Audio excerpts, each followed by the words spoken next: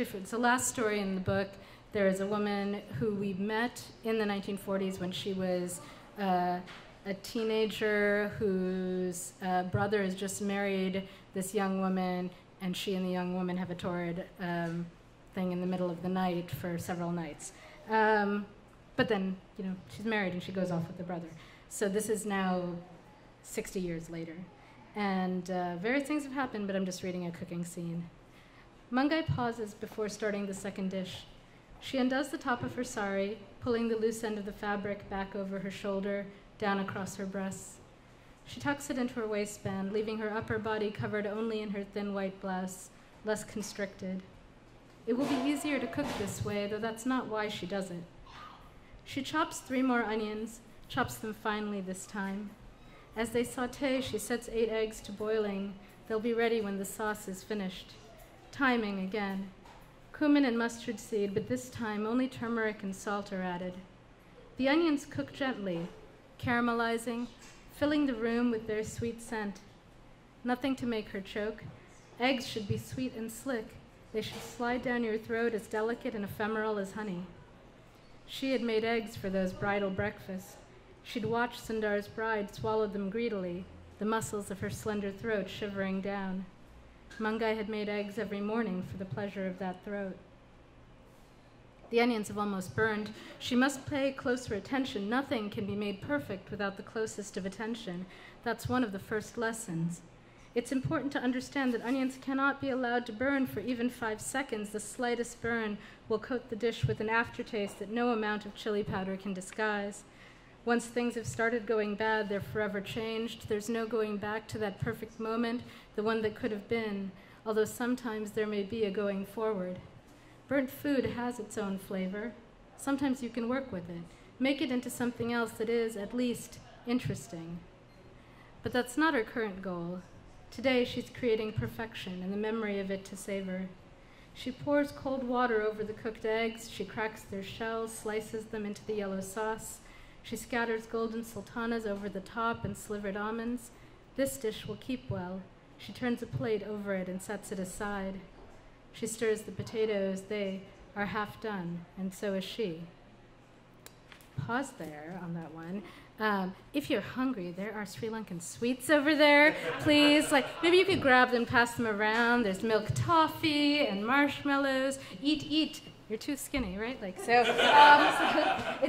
funny. I was in grad school doing an MFA when I started writing these stories, and the first time I workshopped one, I had a Jewish classmate, and she's like, "It's exactly the same, right? There are many immigrant similarities in community." Okay, I also pass around some more of the little cards that have photos from the book. The book was funded through a Kickstarter, so all the Kickstarter people have essentially pre-ordered. We're going to open up to pre-orders soon. It will be then available at fine bookstores everywhere. We're doing an ebook, trade paperback, which won't have photos to keep the cost down, but you'll get it linked to an archive of the photos, and then a beautiful full-color glossy hardcover edition. So, all right. And one thing that's really interesting about Sri Lanka is, it's an island that was at the crossroads of trade routes, right? So when you think about the food, it is, people ask me, what's characteristic of Sri Lankan food? And it's a complicated answer, but one thing that's characteristic is that it's a blend. It is this and this and this and this all came together. So that milk toffee is a good example. I think of it as everyone makes it in Sri Lanka. It's a super common classic dish. All my aunties make it. They all argue about the right way to do it. I'm OCD enough that I took my auntie's recipe and then I made it over and over with a candy thermometer so that I could write down the exact temperatures. And all my aunties were a little horrified, right? But this way it won't burn. So, but the interesting thing for me about it is I went to New Orleans and I had pralines, and I'm this is exactly the same. It is exactly the same candy except with pecans instead of cashews. And Sri Lanka was colonized by the Dutch, the Portuguese, and the British, and they all brought their influences, right? And then people from all over the place came through. So I'm going to read actually from the book that isn't out yet. It'll be out, hopefully it should be out by this summer, and there'll be launch parties, and it'll be fun. I'll cook. It'll be great. I'm going to read you from the introduction. So the first time I started writing a Sri Lankan cookbook, A Taste of Serendib, it was meant simply to be a Christmas present for my mother, writing down some of her recipes. The book offered a few recipes in each section and featured sketches that a friend drew, illustrating me and my mother cooking, including a few choice quotes of my mother scolding me in the kitchen. You cannot read and stir at the same time.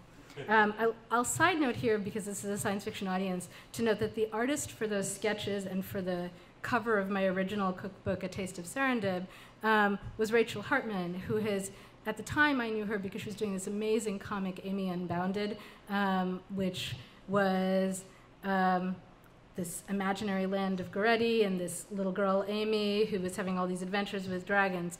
Well, she went on to then become a fantasy novelist many years later, and her books, Serafina, and I can't remember all the titles right now, but they're huge in YA Lit. They're gorgeous, they're really interesting. So if you like dragons, I encourage you to check them out. If you like stories of culture clash and adventurous girls who are trying to navigate a difficult, restrictive culture, and maybe changing, and are maybe like part dragon. It's really good. Serafina is amazing. So Rachel Hartman. Anyway, sorry, side note. Okay, so that original thing quickly spiraled into a little book, but the focus was still simple, what little I knew of her recipes. It was designed to be accessible to college students like the one I was at the time.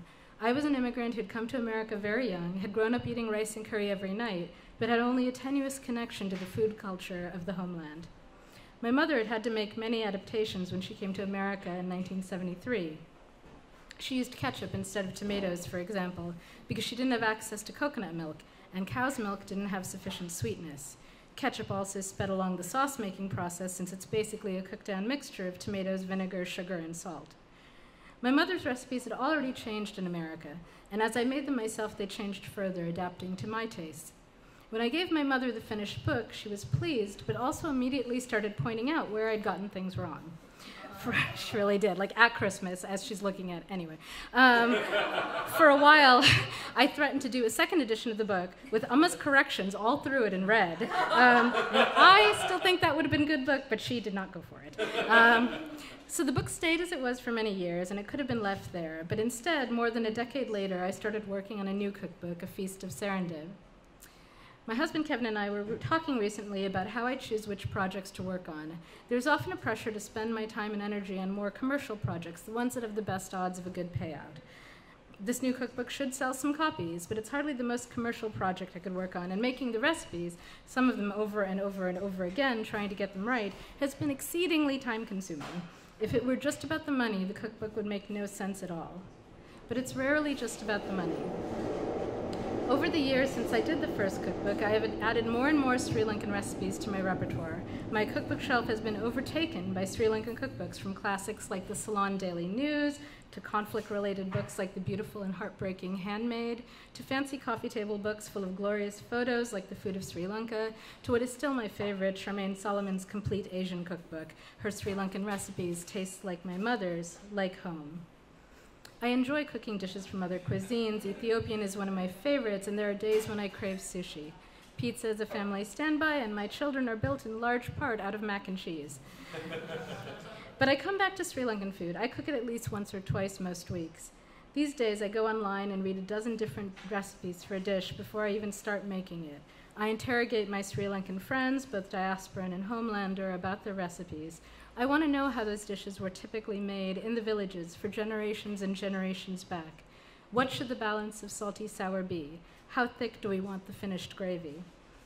If I can't get a certain leafy green considered key to traditional cookery, I feel such frustration.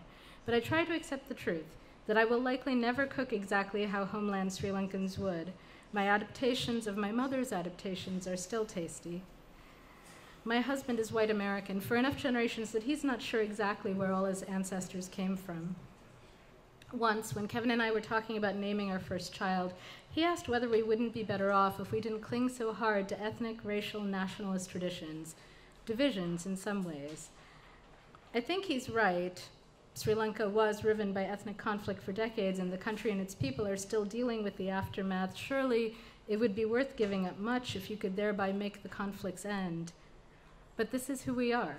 This is what it is to be human. We are composed of our mother's hand with a salt shaker, the squeeze of fresh lime at the end of the dish.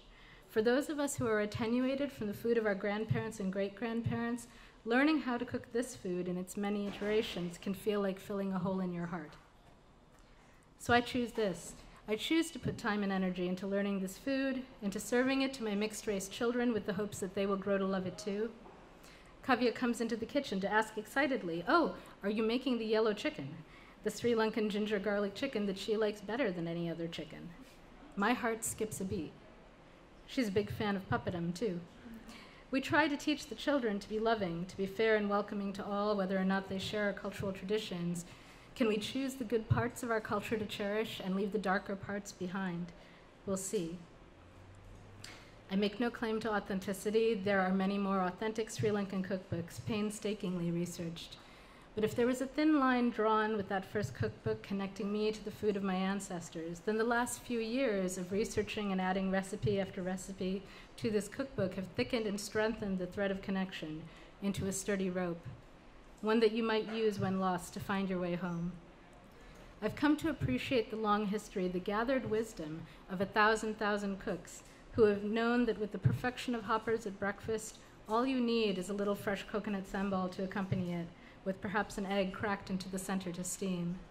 The more I cook these recipes, the more I grow to love this food, and I hope other readers of this cookbook will feel the same.